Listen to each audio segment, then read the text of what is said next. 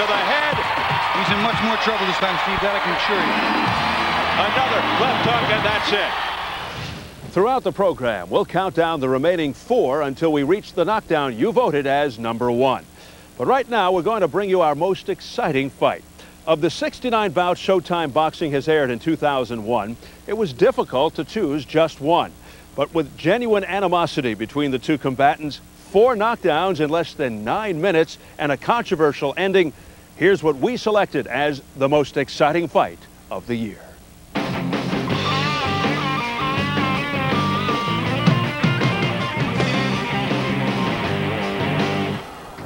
The championship elimination bout between former champ Charles Brewer and the powerful Antoine Eccles had been surrounded by personal incriminations and petty insults.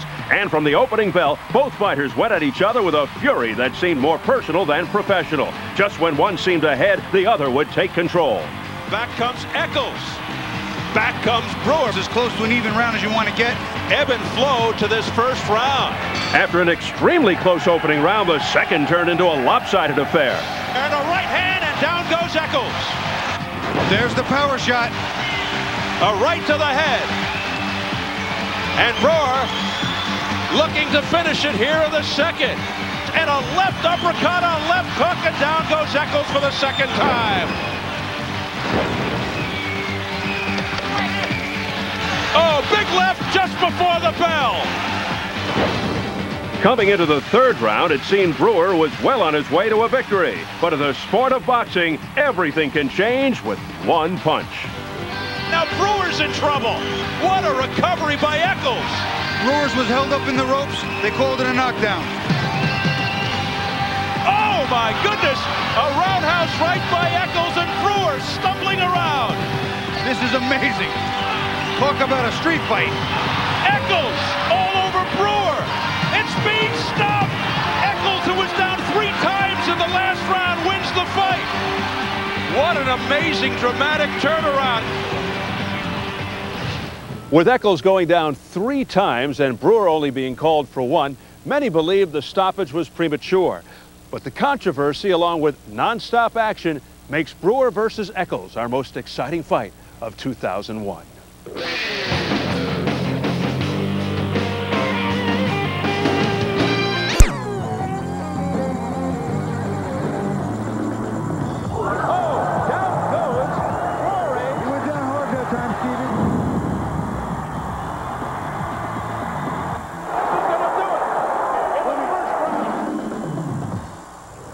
In all of boxing, there's one division where the scrutiny is more intense, the attention more lavish, and the lights shine brighter. And for 2001, it also happened to be where the biggest upsets of our year took place.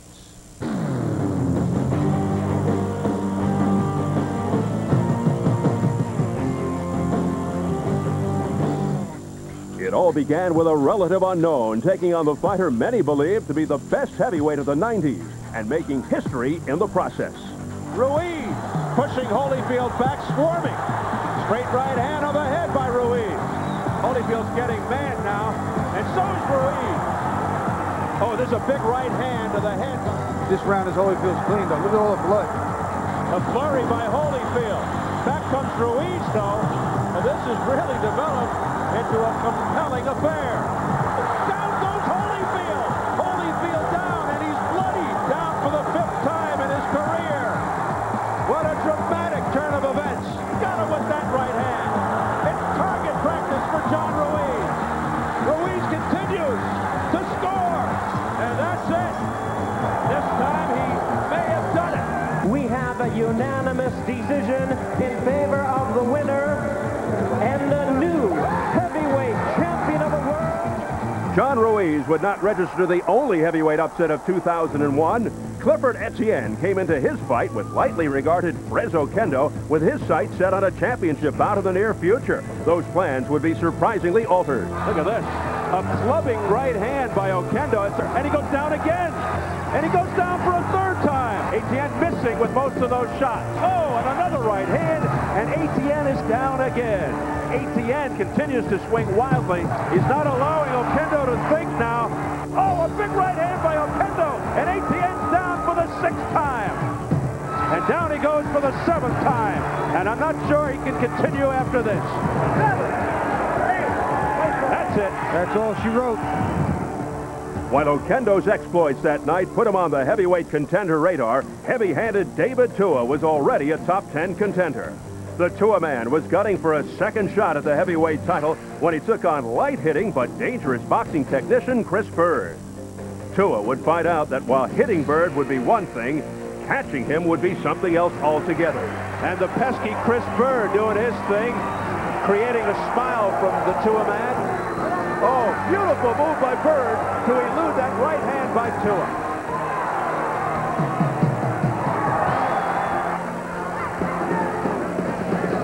There's a straight left that landed by Bird. Now he pecks away with the right. Tua jumps on Bird. He should not be looking for one big shot. Well, he got a good left hook there to the jaw, did Tua. Bird pecking away with the right hand. Tua looking a little shaky right here. Bird continues to score at will. David Tua in trouble. Tua takes Bird into the corner above us. That's it. And they are up here in Las Vegas. Unanimous decision, all three in favor of the winner, Chris Bird. Chris Bird's remarkable performance elevated him to #1 contender status and a possible shot at the heavyweight championship. Also gearing up for a chance at the title in 2001 was two-time heavyweight champ Mike Tyson. Making his third European appearance in 2 years, Tyson met hometown hero Brian Nielsen in Copenhagen, Denmark. There's the bell. And Tyson goes right to work. Big right hand to the head by Tyson, followed up by a left uppercut. Oh, quick combination to the head. And down goes Nielsen. Down for the second time in his career. I'm going to declare him the winner right now. All right, corner? Mike Tyson, you win. It's over. It's on. Tyson made sure that the upset bug that marked heavyweight boxing in 2001 did not sting him. With the exploits of Oquendo and Bird and the dominance of Tyson, 2001 was quite a year for the heavyweights on Showtime.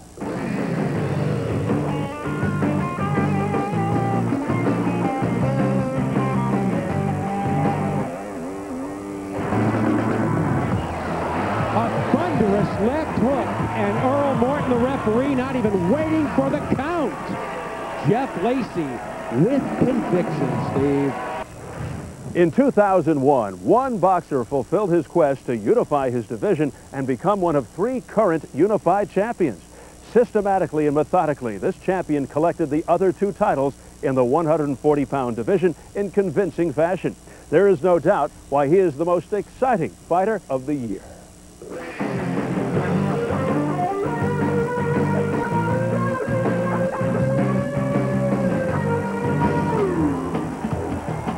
Kostya's first target was Shambe Mitchell, a tough southpaw out of Washington, D.C., and the holder of the WBA title.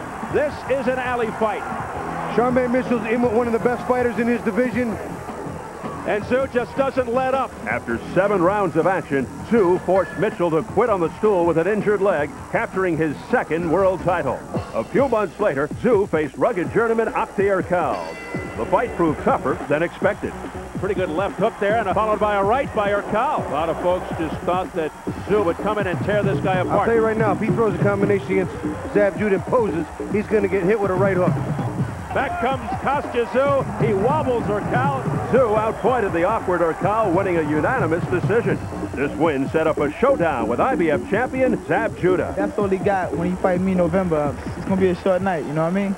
Talk of the matchup between Tszyu and Judah had been on the lips of fight fans for quite some time, and the tension of the air fight night was palpable. In the first round, Judah relied on his speed and ferocity to rock Tszyu several times. Nailing Tszyu here. Tszyu holding on. Look at the head movement by Judah, and then he comes through with a combination to the head. And wailing away with a left hook. Continues to hit. Kostya cannot move straight back against Zab Judah. He's too quick. Tszyu looks to be in trouble early against the speedy Judah. Tszyu regrouped in the 2nd round, slowing the pace and picking away at Judah. Nice right hand and left hook by Kostya, one of his better combinations. And a nice jab. This round was Kostya clearly evening things up. Approaching the end of the round, Tszyu surprised his young nemesis. And ending strong. Down he goes. A right hand. He's in trouble. He's in real trouble. It's over. JD stops the fight in the second round, and it's won by Zhu. Unbelievable. Kaovichit overall a 3-1 underdog, but able to hold on to the belts. Undefeated. With one punch, Kaovichit defeated a previously undefeated champion, unified his division, and put a dramatic end to his quest. And for that, he earns the title of Most Exciting Fighter of the Year.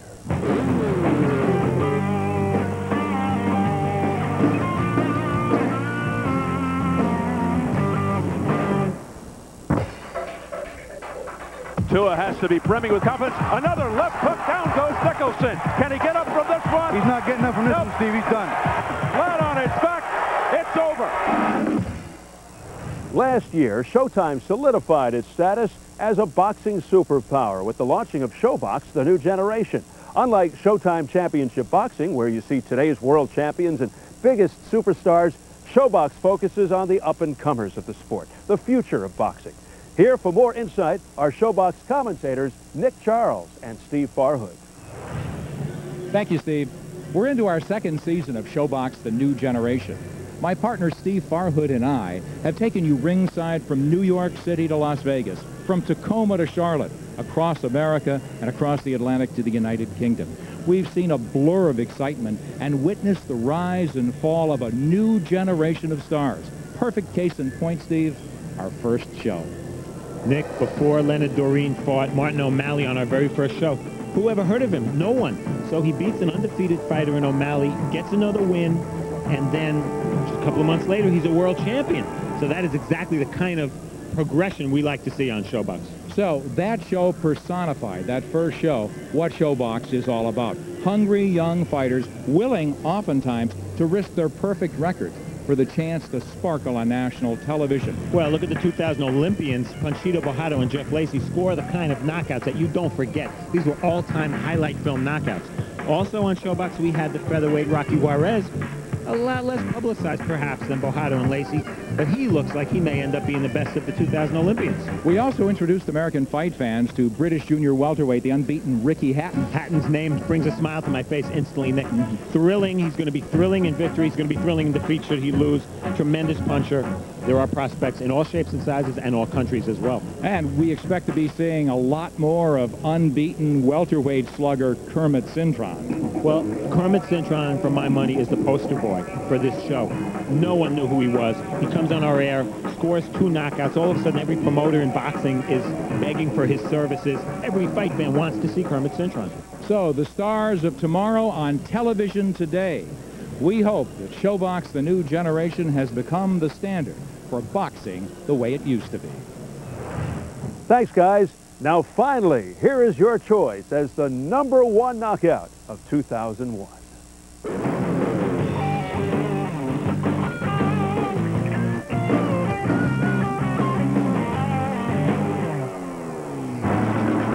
And ending strong. Down he goes. A right hand. He's in trouble. He's in real trouble. A right hand upstairs, and it's over just like that.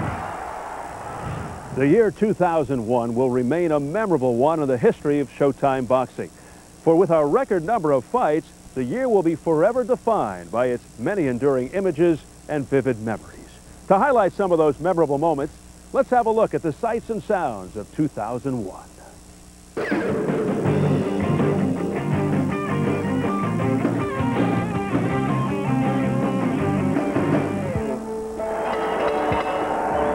Ladies and gentlemen, a very good evening to you, and we welcome you to the featured bout of the evening. Oh, he got it with the left hook. Down goes Denkaosan. The left hand by Kaovichit. Tyson continues to pound Nielsen to the body. Pummels him to the head. Beautiful left right and out on his feet. Appears to be right. Down goes Holyfield. Champion coming on. Down goes Soto. Oh, out of nowhere. Joe Calzaghe still the super middleweight champion. Ladies and gentlemen, after 12 rounds of boxing, we have with a unanimous decision in favor of the winner. He's to the head, and down goes Nielsen. Bird continues to score.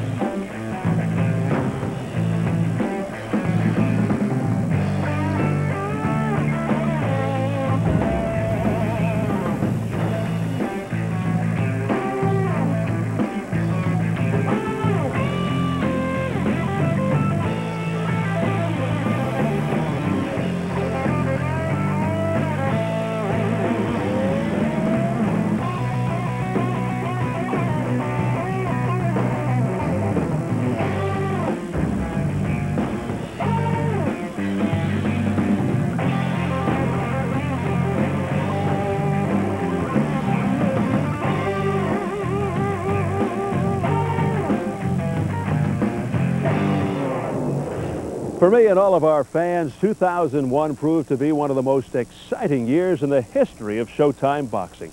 We brought you 69 fights, some of boxing's biggest champions, and a chance for you to see many of the stars of tomorrow. I'm Steve Albert. For my Showbox colleagues Nick Charles and Steve Farhood, thanks for watching Showtime Boxing, a year to remember.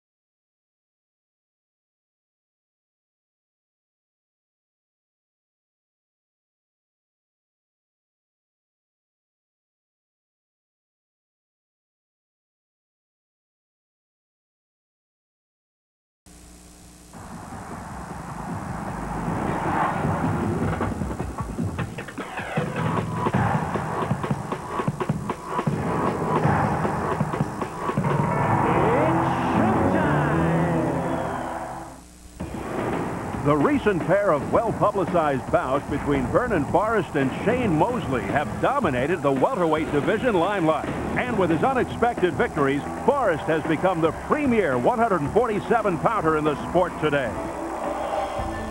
Overshadowed by these dramatic wins and lost in the confusion of the rankings is another welterweight champion looking for recognition. He's Mexico's WBO title holder, Antonio Margarito. His exciting 10th round TKO over highly touted Antonio Diaz 7 months ago earned the hard-working Margarito a well-deserved title. But now he's looking to be a star. Antonio Margarito, next on Showtime Championship Boxing.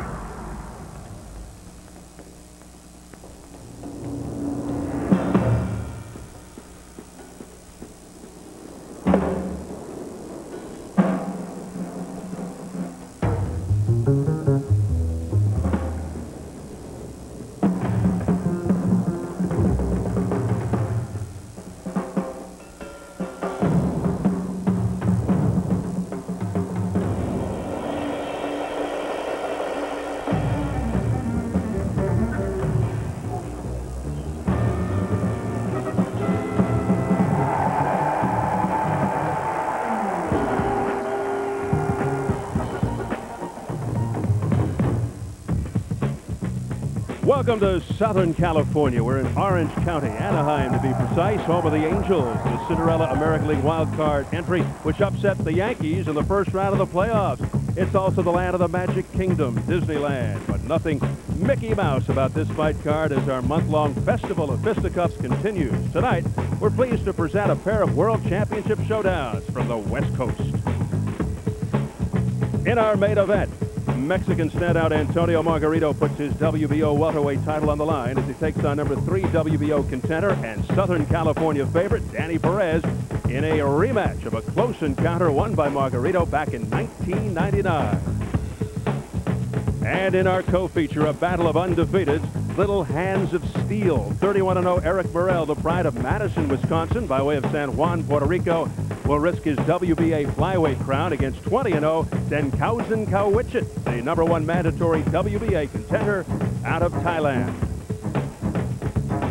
We bring you inside of the beautiful Arrowhead Pond, the home of hockey's Anaheim Mighty Ducks. This evening we trade hockey pucks for boxing gloves in what locals are proclaiming as the biggest ring roundup ever to hit this arena. A World Championship doubleheader is coming your way.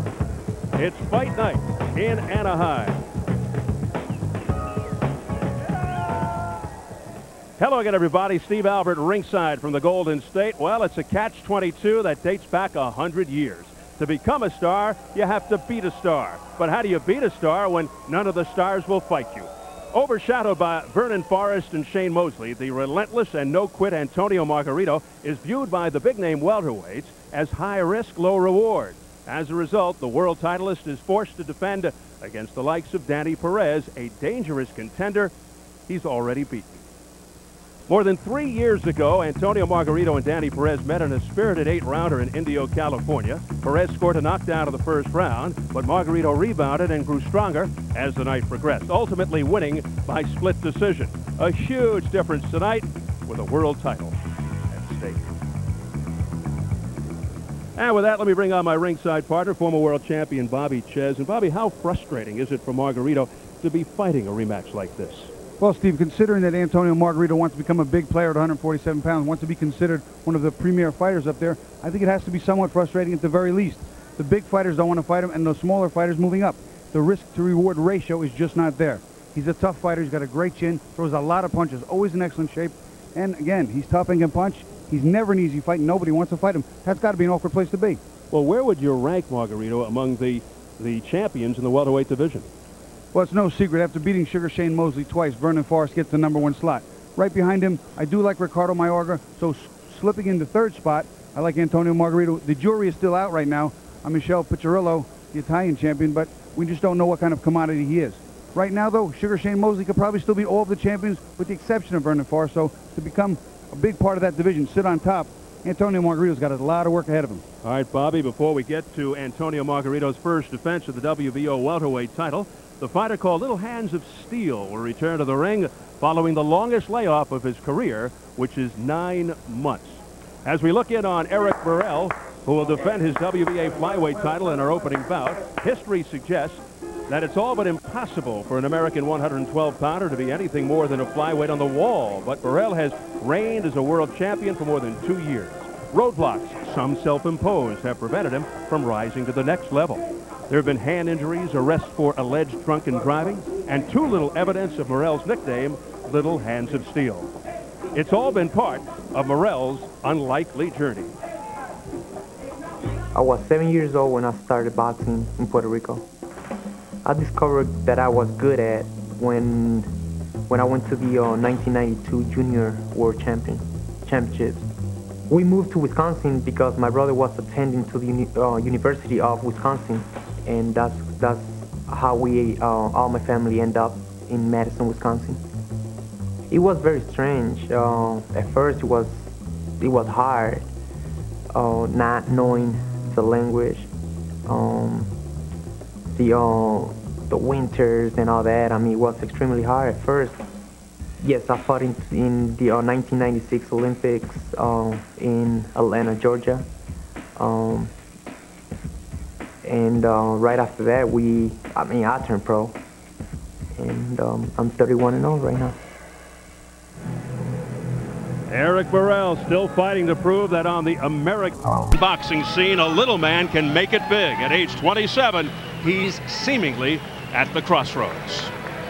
As we close in on our co-feature undefeated, Eric Morel set for his 4th defense of the WBA flyweight crown against unbeaten #1 contender yet virtually unknown Denkaosan Kaovichit of Thailand. Already in the ring, Denkaosan Kaovichit, first time of the States, over 200 Muay Thai bouts, an intense form of Thai kickboxing, turned pro with a 12-rounder, won the Pan-Asian belt, his 2nd fight, 16 title defenses.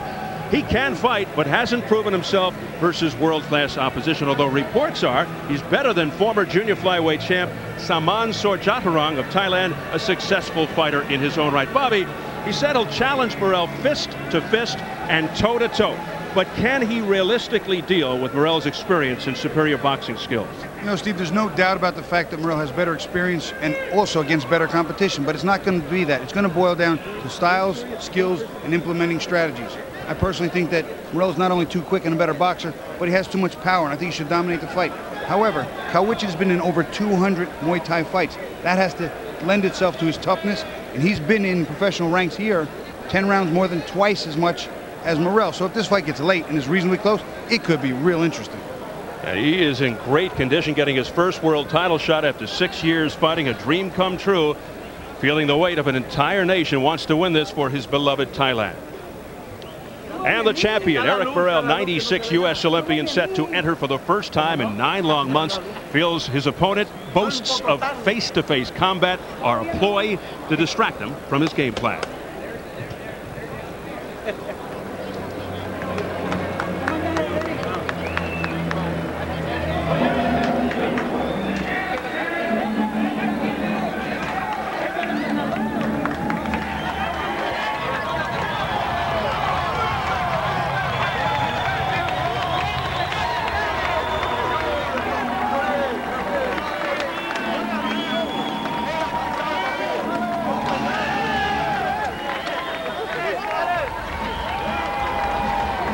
Morel, who left San Juan for Madison, Wisconsin at 17 to join his brother attending the university there, has had his difficulties of late, legal problems, inactivity, trouble with his right hand, although his power punch is the left hook, and criticism for his defensive style, though I thought he forced the action and was entertaining his last fight. Bobby, should Morel ignore the criticism, keep doing what got him here, or go for the knockouts? Steve, I'm sure the criticism is bothering Eric Morel, but I'll tell you what, I guarantee you that if he loses, it'll bother him even more. You never fix something that's working. He's undefeated, and he's a world champion. That in and of itself says an awful lot. Now, certainly he might want to make some small, subtle changes and add to his style by working harder for the knockout, and that's okay. But he has to worry about one thing first, winning first, being exciting second. Well, maybe he should just change his nickname, Bobby. When people hear Little Hands of Steel, they're expecting fireworks, high expectations from the fists of this young man. Let's check the numbers as we go to the tail of the tape. A mere 1 year difference in age. A 3.5-inch height advantage for Morel, who also has the 3-inch edge in reach. And at yesterday's weigh-in, Morel right on the mark, and Kaovichit just below. Let's check the key rules for this championship affair. There's no standing 8 count, no 3 knockdown rule. A fighter cannot be saved by the bell in any round. If an accidental headbutt occurs before the end of the 4th round, the fighters rule a no decision. If it happens after the end of round 4, they go to the scorecards. So here at the Arrowhead Pond of Anaheim, we are getting ready for Eric Morel and Denkaosan Kaovichit for the WBA flyweight belt, set for the formal introductions from our ring announcer, Jimmy Lennon Jr. Ladies and gentlemen, a very good evening to you, and we welcome you to the Arrowhead Pond in Anaheim, California, as we have a big night of action coming away, and it's all brought to you by Top Rank Incorporated in association with Showtime and the undisputed King of Beers, Budweiser. This world title bout coming away is sanctioned by the World Boxing Association. The president, Gilberto Mendoza, supervisor, Rodolfo Fortich. This is along with the California State Athletic Commission. Our judges scoring this bout from ringside, from Cartagena, Colombia, Uriel Aguilera. From Montreal, Canada, Guy Jutras. From Sacramento, California, Terry Smith. And our third man in the ring working in this, his 70th world title bout, Raul Kais. All right, fans, here we go. 12 rounds of boxing for the WBA Flyweight Championship of the World. Introducing to you first the challenger on my left. He is fighting out of the blue corner. Entering the ring wearing white trunks with multi-color trim, joining us from Songkhla, Thailand. He weighed in at a ready 111 1/2 pounds. His record is undefeated at 20 wins, no losses. 8 of his wins coming by way of knockout. And he is ranked the WBA #1 flyweight contender. Introducing Denkaosan Kaovichit.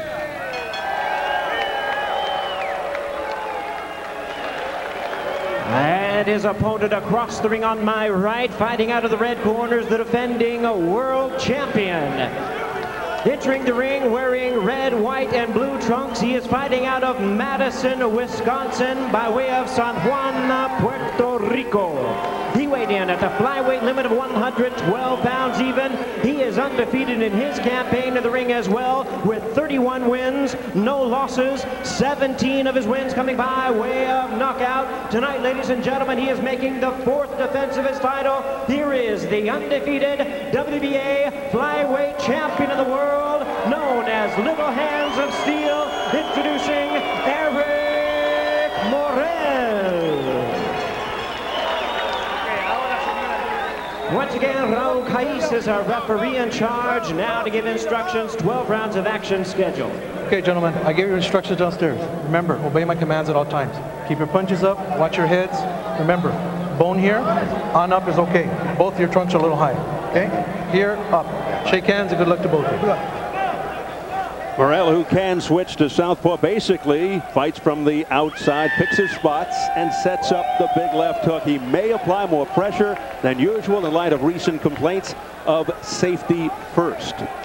Here's the little-known little man, Kaovichit, broad-shouldered, smooth, holds his hands high, but Morel claims that he drops them. He's in terrific shape, but lacks punching power. We'll see if he can cut off the ring, get inside, go to the body, slow Morel down, and not get stung by Morel's dangerous left hooks. Box. Here we go. Morel comes right out, bombing. Morel went right at him as if he was the puncher, and I'll tell you what, he means to impress. Talk about turning up the aggressiveness and the pressure. Morel wasting no time. I think also as the champion, Steve, what he did was come out and test not only the heart, but the chin of the challenger. And right now, the chin held up pretty good because that was a pretty nice right hand. And he also knows from watching a rare tape that Kaovichit is a slow starter. But right off the bat, Morel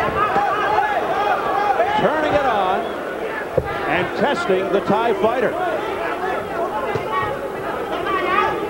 And I'll tell you what, Kaovichit is not starting that slow. He's come out ready to do battle, going to the body, working underneath, throwing a nice amount of punches early. He said he wanted to trade with Morel. Well, he got his wish because Morel forced the action from the bell.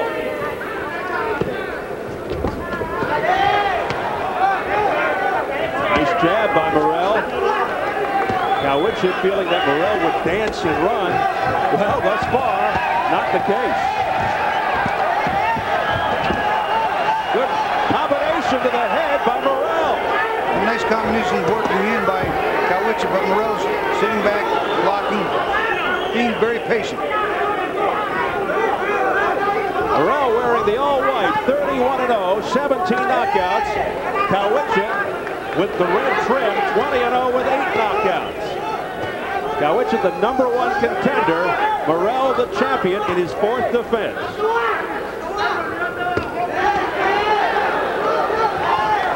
High work rate of the opening round, particularly by the champion Morel. Another left-right combination, not as effective as the earlier one by Morel.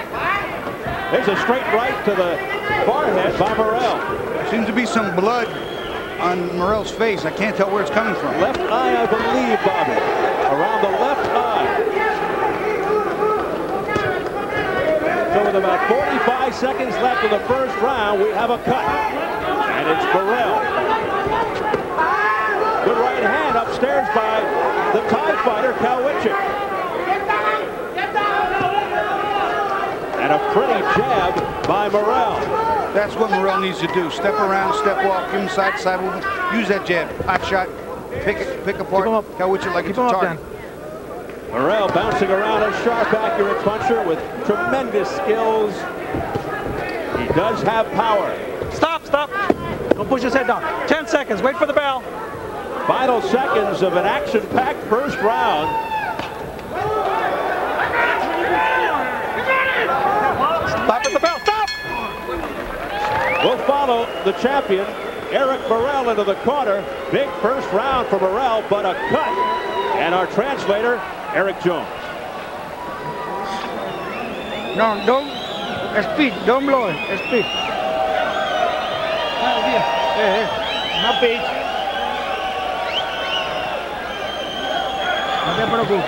Don't worry about it. Don't worry. Spit. Everything all right, Eric? Oh, yeah.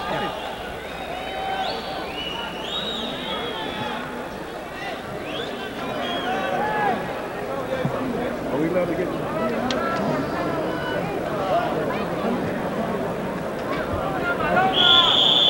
Most guys coming over your left shoulder.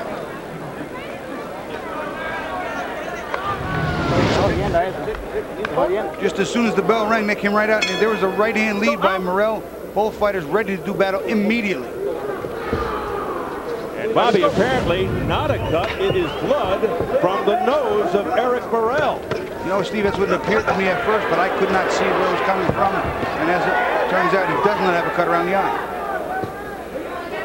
He was so soaked in blood around all parts of his face, it was very difficult to tell. The initial indication was that it was from a cut around the left eye, but then we obviously realized it was from the nose.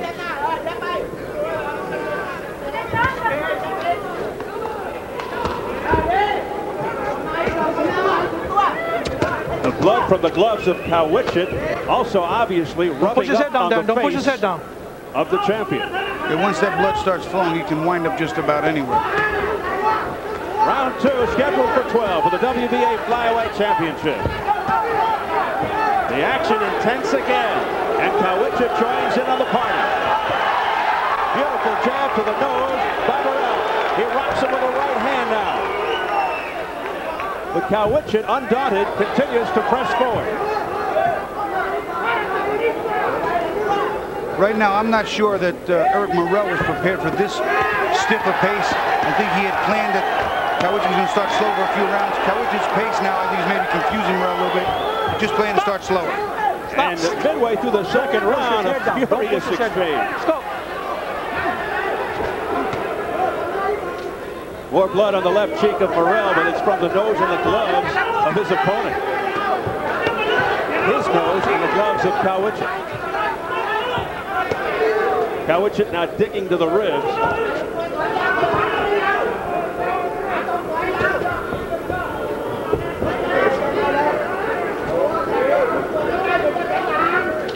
Morel, no stranger to Thai opponents, won the title in 2000 with a convincing decision over previously unbeaten southpaw Sonpachai Pisnarachik. Morel told us he felt Kaovichit isn't stronger, but perhaps smarter in the ring than Sonpachai. Well, I'll tell you what, he may not be stronger, but he's showing me great sturdiness, some decent strength, not bad power. Very, very steady, keeps his hands up tight, a lot of pressure. He may be a slow starter according to Morel, but he's a good counter puncher. He knows how to go to the body. He moves well. But Morel said, I just don't know how well he takes a punch. Well, so far he hasn't taken that many clean. He covers up better than you might have expected. Keeps his hands high and tight, blocks to the body. And a couple of the punches have got through, and there's been no ill effects. 10 seconds, stop at the Final bell. seconds, round 2. As mentioned, Morel's big punch, the left hook, but he needs to set it up with the jab and his head movement. Stop at the bell. A more even second round after Morel controlled the first. And Kaovichit is happy.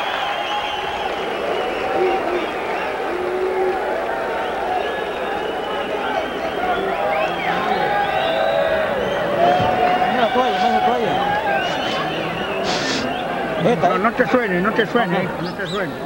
Traga y manda para afuera. Oye, vos, pero ¿qué estás diciendo? Dame escúpete para acá a mí, entonces. Traga y escupe, no te suene, por favor. Traga y escupe, respira por... Kaovichit forcing Morel to stand and fight in certain situations here. You see him applying the pressure, but I think that Morel actually got the better of this exchange on the inside, covering up nicely, working some punches up and inside, but Kaovichit applied the pressure that entire round. He was the effective aggressor for the most part of that round. Very close round that could have gone to Kaovichit. At the end of the round, he was chasing. There's a nice right hand. We're chasing Morel back to his corner and lands very clean. A very close round I gave to the challenger. Kaovichit living up to advertisement. Said he will be trading with Morel. Morel comes out punching, firing in the third round. And Morel says, you know what? Kaovichit can talk all he wants, but it's all going to come down to his pure speed and combinations that will slow Kaovichit down. He says this will be over by 6. That's Morel's words. Blood continues to be on the face of Eric Morel. Blood coming from his nose. Stop. I don't know if the nose is broken or what. Not a doctor, but not looking good. Round 3 scheduled for 12. Steve, one of my keys to victory was for Morel. It's his overall speed, hands and feet. And when he's winning the round, it's because he's using his speed. His feet to get out of the way, like there, out of harm's way, and then his hands, feet, and combinations. So that's something we're going to keep watching on as this fight progresses.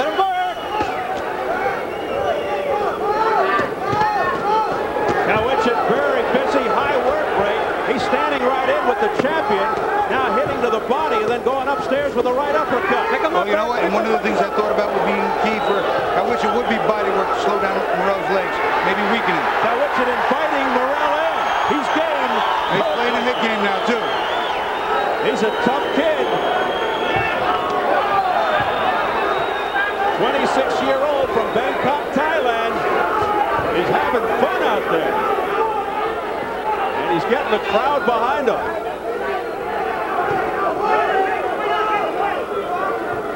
Eric Morel trying to shake off some ring rust as well. Now he is backpedaling. He hasn't fought in 9 months, the longest layoff of his career. And we wondered going in if that might be a factor.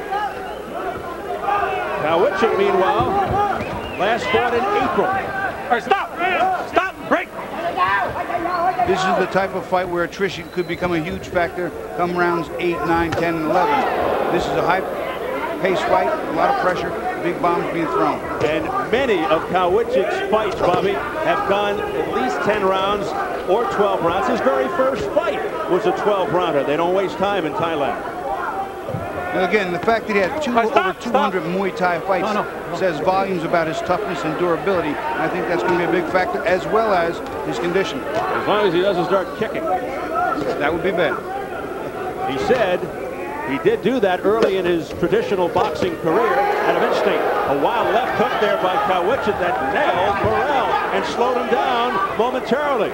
Morel's using an awful lot of energy when he retreats, moves side to side with his legs. That could be a factor too as we get late in the fight. Let him go, Ben. Let him go, Dan.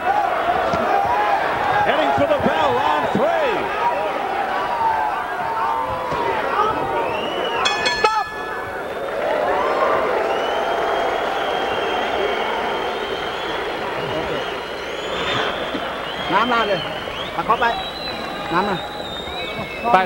Good, very good. Yeah. Some water. ไม่เป็นไรนะ No, nothing happened.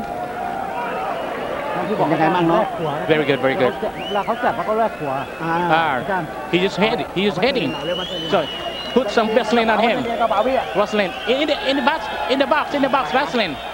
หายใจใหญ่เวลาเข้าไปค่อยปั๊บหายใจยาวๆแล้วก็มาเข้าใจป่ะ Make sure they clean the ice out. They're not Eric Morel told us the left hook right here. His left hand was going to be using his left hand right on the jaw. We're going to see a nice double left hook. He said this is going to be one of his big keys. Banging that left hook, his bread and butter punch. There's the first one, and he will wait, block, come back with a second one. 2 very nice clean left hooks. Let's go out. The end of the round, Morel is sort of retreating, boxing, trying to get out of harm's way. And to his credit, Kaovichit is chasing. All right, let's go. Our thanks to translator Chuang Eddie Toomkit. Telling us what Kaovichit's trainer, Sutep Nanakorn, was saying in the corner. More and more as this fight unfolds, that jab of Eric Morel's is going to become a huge factor. Establishing that jab is going to disrupt the entire rhythm of Kaovichit chasing and score points. Morel left hand happy. We did tell you he has had problems with the right hand. Calcium deposit building up on top of the hand, swelling. He said it's okay heading into this fight, but he says it doesn't matter because the left hook is his big weapon anyway, as Bobby has been pointing out. Stop! Stop! Break! Let's go. Good countering right hand to the chin by Kaovichit.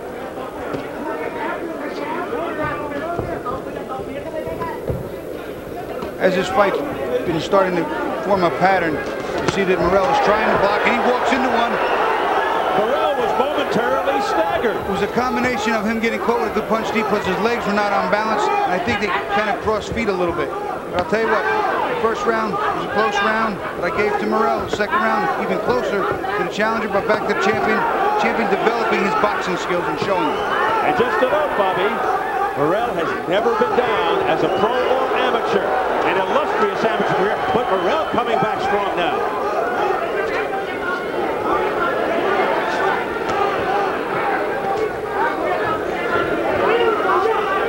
This attack by Kaovichit urging Morel on. Well, he realizes that's his chance. If he can get Morel to stop and stand with him, that's better suited to his style, better suited to his assets. Morel comes from the outside, steps around and moves jabs. He's going to have problems. Virtually unknown, Denkaosan Kaovichit. This guy has more names than losses. It's not uncommon for Thai boxers to reverse their names and take the name of their training gym or their sponsor.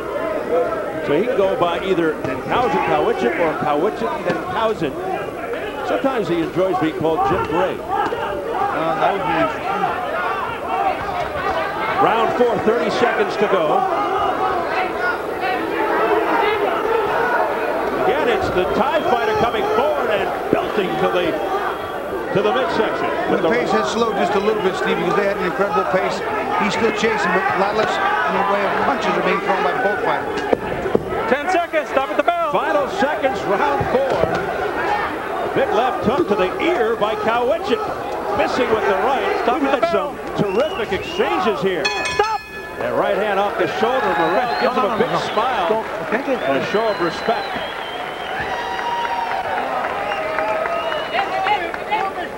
En la nariz. Traiga y escupe. Ya se paró la sangre. Ya.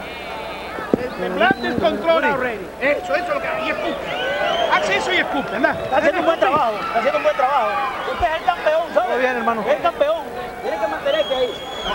Eric, everything all right? Huh? Yeah. Don't play games, right, sir? Be a sportsman. Okay, respira por la boca. Respira por la boca. Woody. Respira por la boca. La sangre ya se paró de tu nariz. Ya no tiene más nada que... We're going to watch where that little stagger was. There you see, it was more of a, actually, their feet didn't tangle, but he just slipped out. His right foot slipped out. It wasn't really a stagger, appeared to be one, but he got hit pretty good. Later on, Morel's trying to step off and bomb from the outside, but he works a nice left hook on the inside as well. Being sharp inside and out, that's his game. Box. Stop. Referee Raul Caiz. Time. Go over there. Not starting the 5th round. Hey, clean that up. Get a towel and clean this. Come on, Woody. All of that. There's a mess in Kaovichit's corner, as you can plainly see. A lot of ice and moisture. And it could be very dangerous if the fighters make their way over to that area. So Raul Caiz doing helping out there, trying to get the corner to do some housekeeping.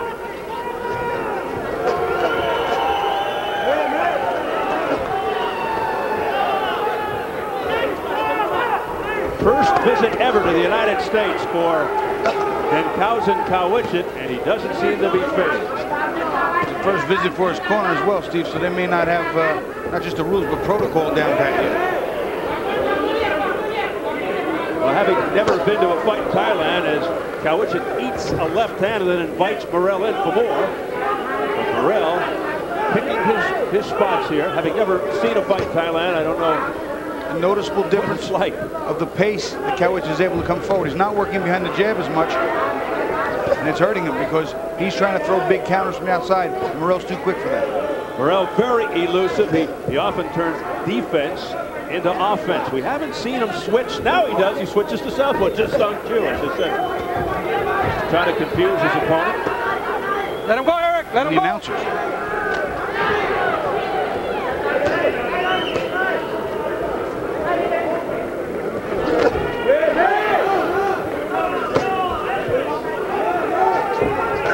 One of the recent criticisms of Morel was that he's been too defensive, too safety first. And hands are free, fight. Are you seeing any evidence of that? You know, not right now. He's got a guy in front of him who's very aggressive. He's slowed down some of that aggressive nature by putting the jab in his face and laying some nice 2, 3, and 4 punch combinations on Kaovichit. But right now, I don't think he's being too cautious. I think he's being properly cautious and being smart boxing. How about this for press row score? They're all scoring different fights. Carlos Arias from the Orange County Register, Doug Fisher, MaxBoxing.com, Jerry McGee, San Diego Union Tribune. Interesting. Well, I have it 39-37 myself, so it's interesting. And I favor champion Eric Morel. Those scores aren't really off by much. There's you know, some of these rounds, I can't impress upon people, are so difficult to score. They're so tight. It's very, very difficult. Carlos Arias giving no rounds to Morel, 1 even. Doug Fisher giving 1 to Morel, and McGee 4 rounds to Morel. So quite a disparity there. There's something wrong in that trio. As we head to the bell for round 5. Hands are free. I'm a firm believer they should establish a school for scoring.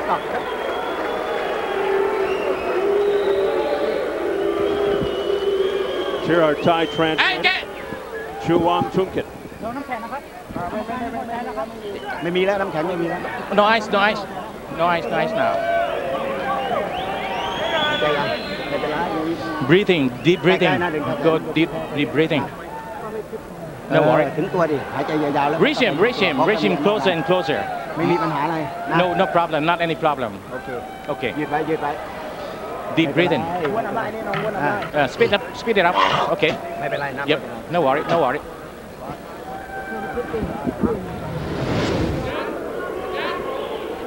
You see a little clash of the heads right there.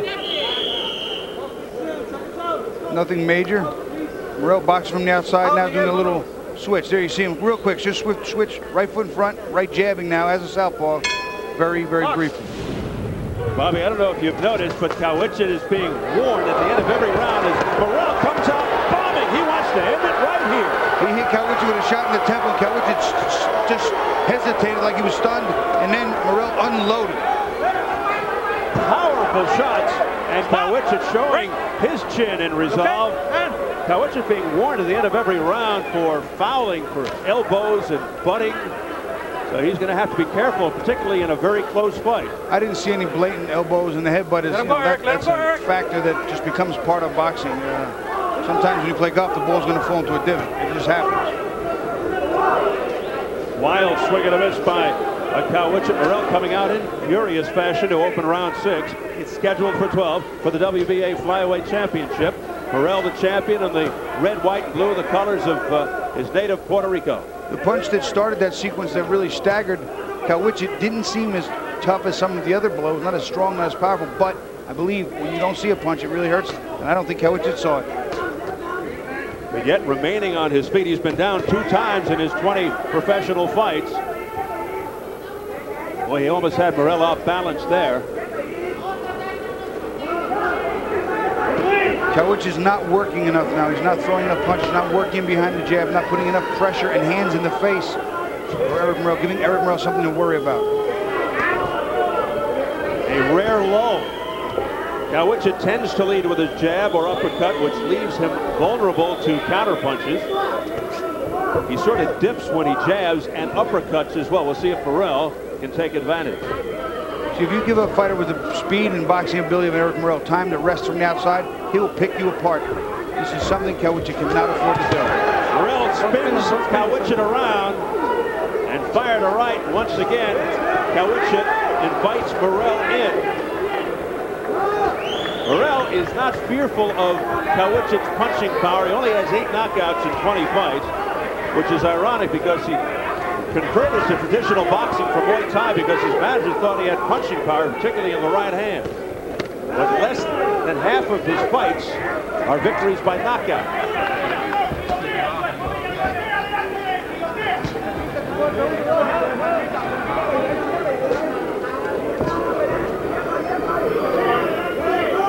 But this is going to be interesting if the fight goes deep, because Kaovichit has gone 12 rounds on 10 occasions. But he's allowing a big lead now, I think, for Morel. Morel's starting to win these rounds as we get to the middle rounds. This is round 5 and excuse me, round 6. And you know what? This is rounds he can't afford to give away, especially if he's going to close. He's got to tire Morel out, not let Morel fight at will. And as you know, though, boxing scoring is so subjective. Our press row judges, though, have it different.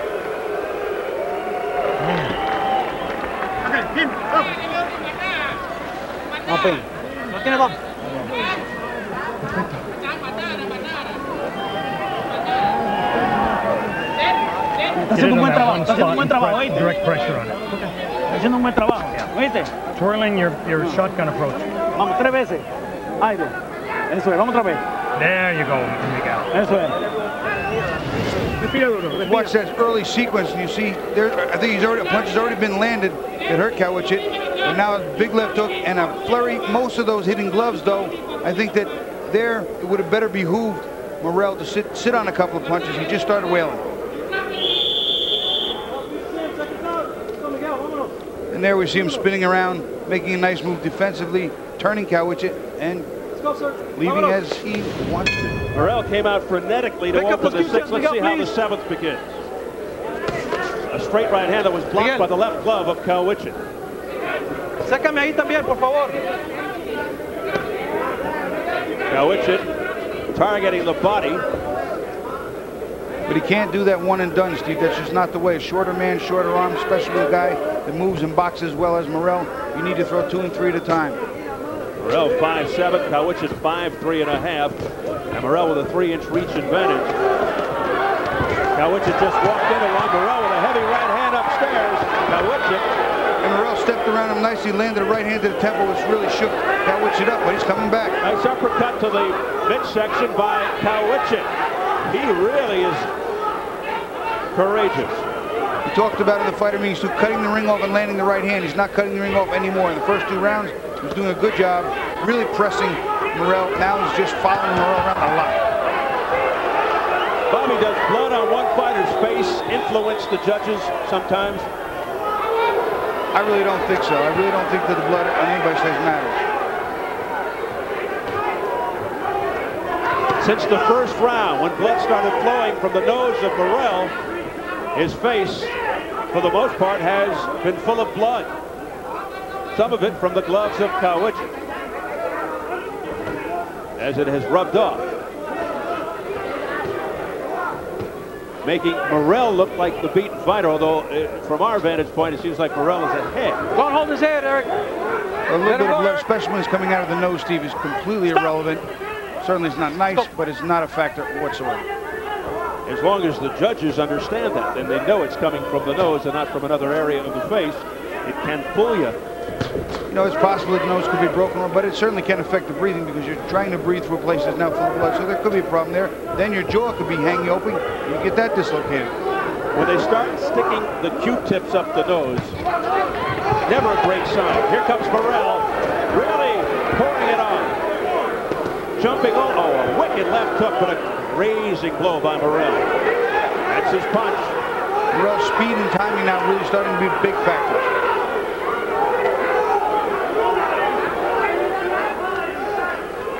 Morel once again forcing the action, a straight right hand that rocked the challenger. Kaovichit's in a little bit of trouble, Steve. Now he looks to jump on him. He's got Kaovichit in some difficulty. And Kaovichit wisely holds on. You okay? You okay? Trying to buy some time here with 12 seconds to go. The ropes holding him up. 10 seconds. Stop momentarily. Kaovichit in trouble.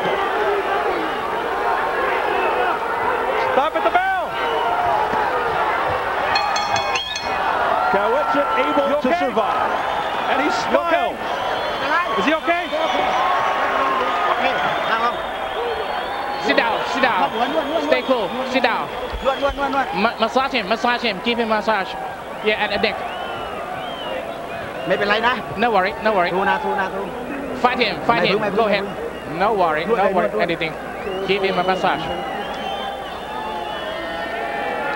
ยกนี้มันออกมามันต้องต่อยก่อนนะเข้าใจไหมยกนี้ออกไปส่วนกับมันเลยนะ Sir. ยกนี้ส่วนกับมันเลยนะ So this make the counter punch. Make the counter. Eric Morel using his jab, circling to the right, and watch. Kaovichit just keeps following him, doesn't cut the ring off. Jams a little right hand in there. You'll see, throws a nice little right hand in there, and then spins him around. Morel's gonna take him and spin him out. There's a nice right hand over the top as well. Followed right behind the jab that dropped. Morel talked about it. He said he drops the jab. I'm going to follow it right hand all night long. Box. Kaovichit surviving a barrage by Morel toward the end of that 7th round, round 8, scheduled for 12 up, sir, please. with the WBA flyweight crown at stake. The 4th defense for Morel, wearing the white trunks with the blue and red in front. Kaovichit all the way from Thailand, the #1 contender in the white with the red trim. If I were Morel right now, I would test the chin and the, jaw and the head area. I would really test it because it seemed to be getting to him toward the end of that round. I don't know that it could totally shake that Kaovichit by this time. Well, he's already tested Kaovichit's mettle, and the Thai fighter has passed with flying colors. Nice body work by Kaovichit. A borderline low blow right on the belt.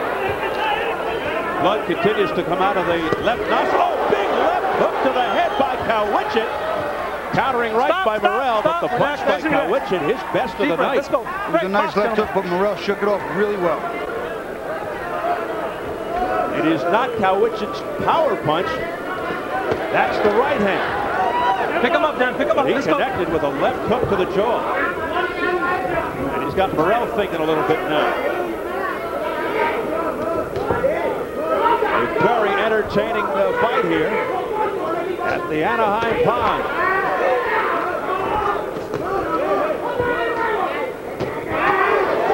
Left-right combination to the head by Kaovichit. But Morel's punches sting more. Not only that, but there are more of them. On the way in, Kaovichit lands one and gets hit with 2 or 3 on the way in. You don't win that way. Yeah, Morel the busier of the two as well. There's a vicious straight right hand that staggers the challenger. You see the knees come out from under Kaovichit. But he continues to fire. And he recovers quickly. Tremendous heart and resiliency by Kaovichit. Okay. There was a nice right hand counter punch by Kaovichit again. Morel missed the right hand, and Kaovichit rolled on it and fired back well. A rugged performer, Denkaosan Kaovichit, eating a lot of leather here, taking it, and then still comes forward. Hands are free, John. Hands are free, Dan. Let him go, Eric. Let him Morel go, perhaps wondering in his head, what do I have to do to put this guy down? Pick him up, Dan. Morel Pick him up, thought he Dan. could get Pick him rid up. of Kaovichit by the 6th round. We're already in round 8. Any fighter, as I said before, has been over 200 Thai fights, Muay Thai fights. You want to give him some consideration. Well, Consider he's a tough guy. I say that because it's not just kickback boxing, it's a very intense, savage form of kickboxing.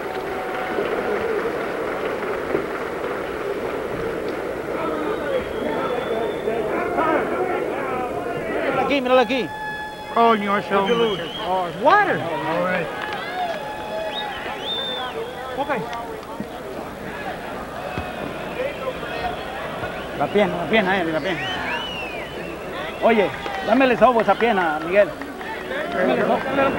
เก็บหน้าให้เลยน้องมือแคบมือแคบมันต่อยไม่เข้าเหมือนกันมือแคบมันก็ต่อยไม่เข้านะมือแคบมันต่อยไม่เข้าเหมือนกันยกกลางเลยนะยกกลางเลยนะทำเวลาเราหมุนตาเร็วๆหน่อยตาอยู่ในวิทย์น้องตาเร็วๆแล้วออกวุ้นให้เร็วยกกลางเลยนะยกกลางเลย In the ring there before. ไม่เป็นไรน้องนะมือดีๆน้องนะสู้หน่อยมันก็ไม่เอาเหมือนกันแต่ว่ามันชนะ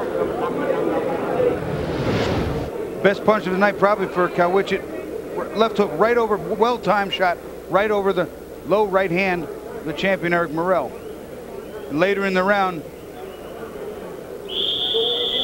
later in the round, a nice right hand right on the joint. You see the hesitation stagger, and Morel tries to tee off and get him out of there, but Kaovichit survives.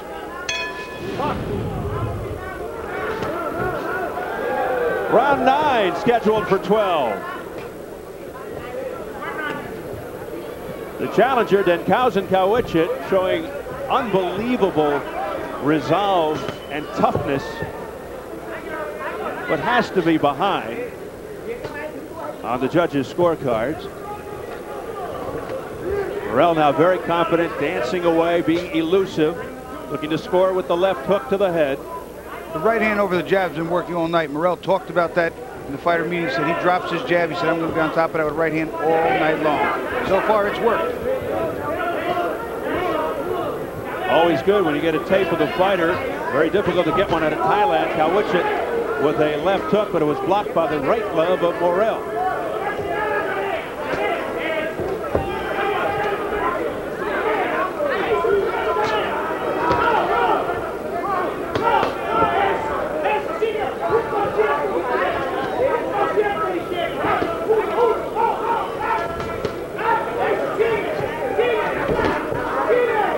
Morel having his way here in round 9. Kaovichit not pressing the issue. This is what he needs to do. Hopefully, and wear Morel out and his legs. Maybe take his legs away, but right now he's just not doing it. Apparently, Morel has really slowed the challenger down as we check out press row scoring, which has now come around to Morel, but only by 1 point by Carlos Arias, 2 points by Doug Fisher, and our third judge, Jerry McGee, had it by 7 points in favor of Morel. I'm going to agree with Mr. McGee.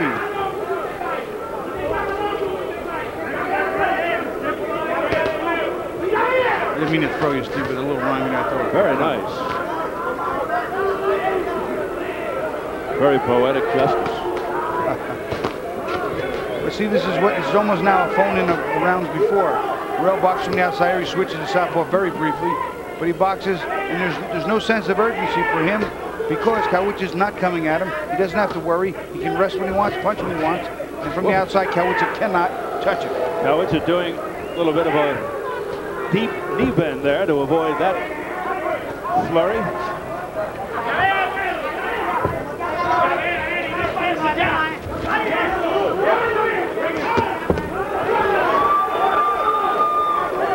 See if Kaovichit can dig deep down to get a second win. A glancing blow at that left hook. He missed. Morel smiling. 10 seconds. Morel's nose holding up after having difficulty in the opening round. Miguel Diaz, his cut man. Thank you, gentlemen. Boy, there's a great show of respect there after 9 rounds. Still to come, our main event here at the Arrowhead Pond. Antonio Margarito defending his WBO welterweight belt against Danny Perez. Let's take into the dressing room of the challenger. That's number 3 contender, Danny Perez. Local product from right here in California. Won the state junior middleweight crown, plus a couple of fringe titles. He's a crowd-pleasing boxer-puncher who's won 11 consecutive bouts since losing a close split decision to Margarito back in '99. Tonight, the rematch with the world title on the line. Margarito and Perez do it again later in our featured attraction. Listo, ya no hay más sangre allá adentro. One little water in the mouth? Of course. All right. And here comes a mouth guard, Eric. Eric, ya vea todo el tiempo, por favor, y crúzalo, papá, y ya vea de nuevo. Round 10, gentlemen, let's go. We head into round 10. As mentioned, Morel had predicted he'd put the challenger away by 6. A little more than he bargained for, perhaps, here tonight. No knockdowns as of yet. And I think Kaovichit similarly predicted that he would stop the champion before we got into the later rounds, too. So neither of them having as much respect in the beginning that maybe have now. I think Morel's prognostication a little more realistic. I think Kaovichit was just hopeful and talking in macho fashion. But as mentioned before, Kaovichit in tremendous shape. The Morel camp yelling from the corner, not to blow his nose. What happens when you blow your nose when you get hit like that is your eyes start to swell up because of the connection of the passages inside your face. A nice right hand to the jaw by Kaovichit. Every once in a while, Morel does not have his guard up, and he gets nailed. Kaovichit being a little more effective as he's aggressive in this round, but not incredibly so. Kaovichit, for the most part, really keeps those hands up high. But Morel is so fast, he's able to penetrate. Break! Protect yourself. Let's go. Hands up, hands up, hands up. Hold your hands high, then you get hit in the stomach. Hold your hands to the stomach, you get hit in the head. So what do you do? Especially against a very, very fast flamethrower like Morel. The speed offensively and defensively, not just with the hands but with the feet, the movement in, the movement out. It's been real puzzling for Kaovichit. He has not been able to time him very well. A couple of shots clean, but never a second or third shot. And Morel is so fast and elusive, like that, like there. I love it when these guys go on cue when we say she's grace. Makes you sound smart. So rare, but it is. Yeah, but Kaovichit's strategy was to go to the body and try to wear Morel down just in case this went into the later rounds, and then you go for the head. Came out with the right strategy and started to work early, started to look good, but part of the problem became Morel's accuracy and combinations on the way in. Kaovichit started to wear down because he absorbed a lot on the way in. More than I'm sure he expected to. And that's what Kaovichit was trying to do to Morel. Stop, Eric. Morel winning that battle. Let's go, box. Under 30 seconds, round 10, scheduled for 12. Title fight.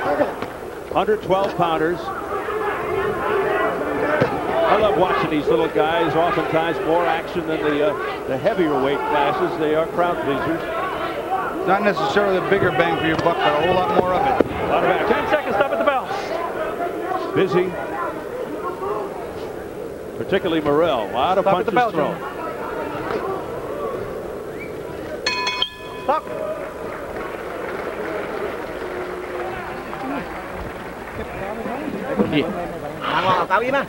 Yep. Block. Block your hand. No worry. Move to the left. Move to the left.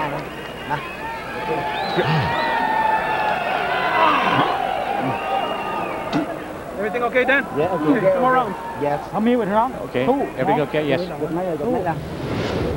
Kaovichit on the way in, you see this hand gets dropped a little low, and the right hand comes right over, and it's right on the mark of Eric Morel.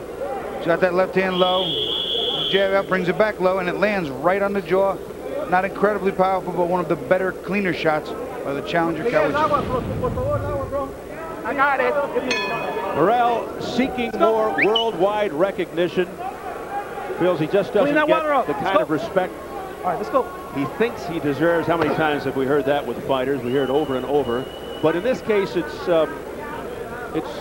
true because he is in a lightweight division. It's hard to get a lot of publicity. He's been inactive. He hasn't fought in 9 months, and he blames that on promoters having difficult times getting the right deals with opponents. And also, he's been taking heat for not being as aggressive as people would like him to be. But in his last couple of fights, he's forced the action. I thought he's been entertaining. Oh, there's a big left hook by Kaovichit, but he hasn't been scoring the knockouts. He's been boxing smart and playing it safe to a degree, and you can't fault the man for that. Winning safely is important. Winning is the first thing on the agenda. Kaovichit got staggered by one of those right hands. Kaovichit is in trouble. He is down for the 3rd time in his career. 3, 4, 5, 6, 7, 8. You okay? Okay. Hands up. He's up at 7. And he's got a long way to survive. 1:50 in round 11. Morel being very patient. Don't push, don't push, don't push.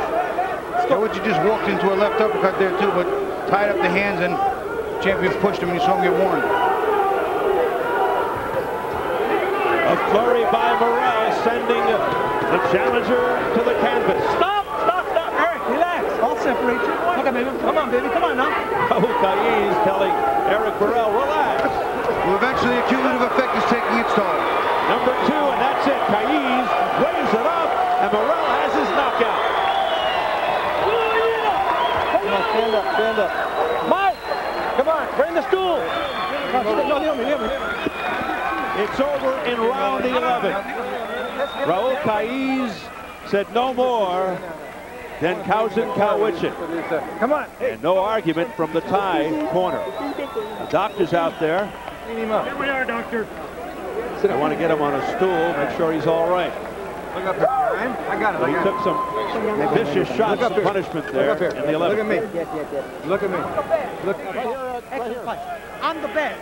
Anybody at 112, 15, Montiel, I can move off tomorrow to fight you. Anybody 115.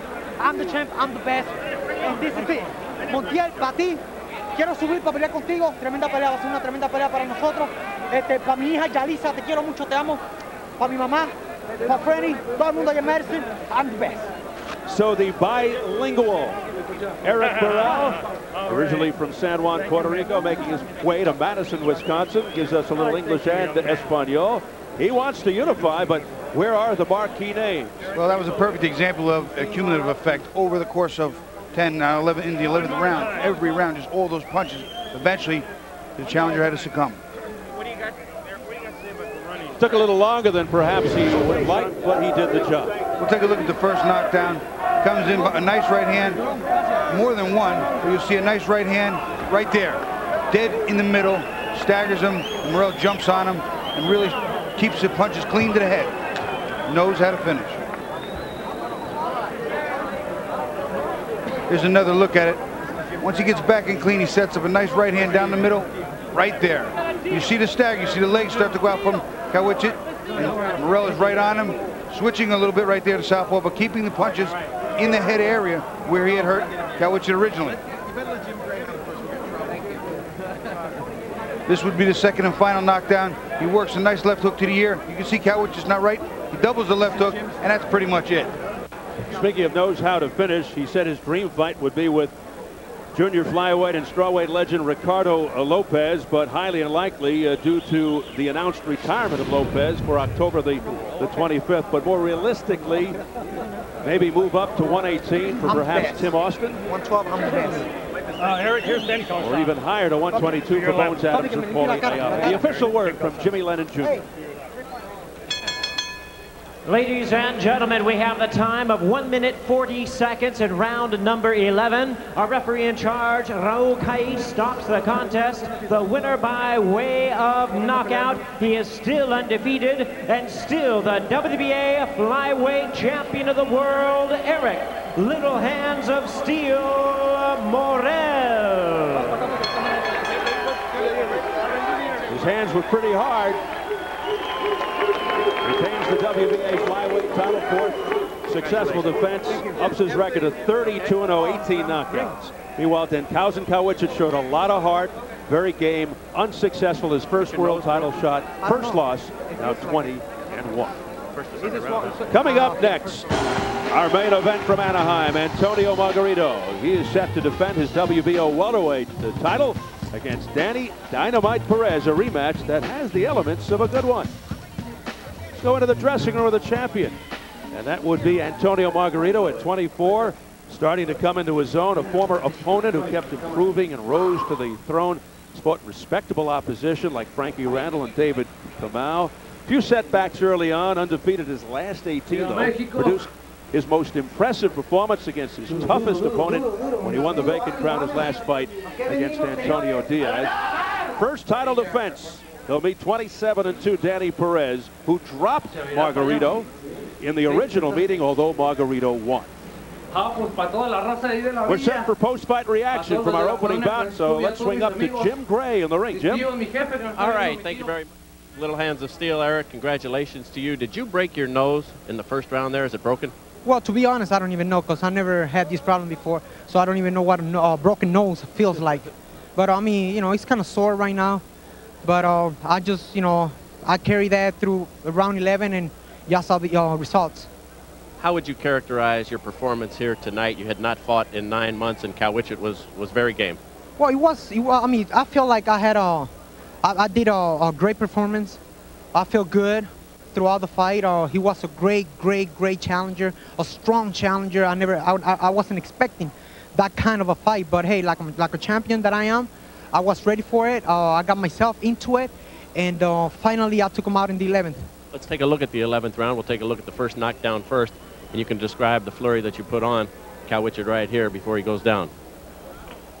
Well, see, he had a very slow jab, so I was trying to go on top of it and try to counter that, and that was a right hand that really got it, you know, right in the thing, and all the punches that were like right on the chin, right in the face, and I was trying to hit the right button right there. And then the next knockdown came just a few seconds later. You were able to recognize that he was still in trouble. Yeah, the same thing. He threw the jab. I stepped to the side. Well, right there was the uppercut. But see, the left hook got in there perfect, and the right hand just straight in. You can't get any fights. A lot of guys avoid you. You're at that awkward crossroads right now. What do you want to do next, Eric? It's up to my promoter, Bob Arum, top rank, whatever he want me to do. I will be ready to do any move. If he want me to move up in weight class, if the challenge is right, I'll move up to 115, 118. I know I'll feel great, and yeah, that's about it, man. 118 or 122 as well? 115, 118, 122. 122, I'm probably going to have to wait a little longer because I got to get used to it. First of all, to fight at 118, I fought 115 before, so I feel pretty strong at that weight class. 118, I'm probably going to take, I would take a few months and then move up to 122. Up to my promoter, whatever he want me to do. Eric, show the fans your right hand. You've had some calcium deposits. It looks a little swollen tonight. Is it all right? No, my right hand feels great. I mean, I didn't have any problems with it. As you can see, that was the punch that sent him down, and I didn't feel any pain throughout the fight.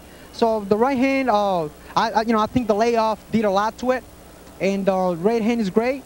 I mean, right hand is great, and hey, I'm ready for the next one. All right, Eric, we look forward to seeing it. Congratulations. Thanks a lot, and my daughter, Jalisa, 3-month-old. I love you, baby. That fight was for you. Thank you. All right. Congratulations. Steve, back down to you. All right, Jim. Thank you very much. And we want to remind